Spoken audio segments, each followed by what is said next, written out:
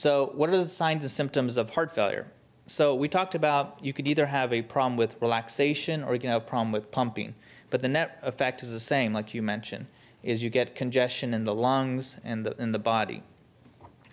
So let's go through this. You'll be restless. Obviously, you have a lot of fluid buildup, so you're going to be anxious.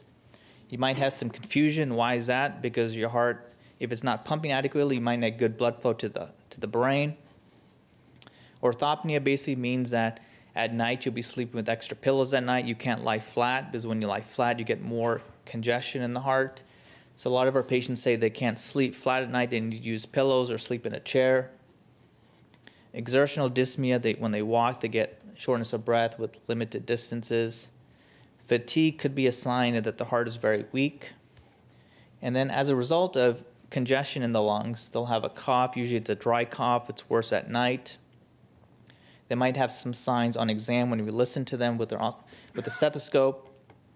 They might have crackles, which is a certain sound we listen to, which represents fluid in the lungs. And their respiratory rate might be elevated. And something called paroxysmal nocturnal dyspnea. This basically means that patients will wake up at night kind of gasping for air. Sometimes they'll say they need to go to a window to catch their breath. This is all a sign that they have a lot of congestion in the lungs and signs for heart failure.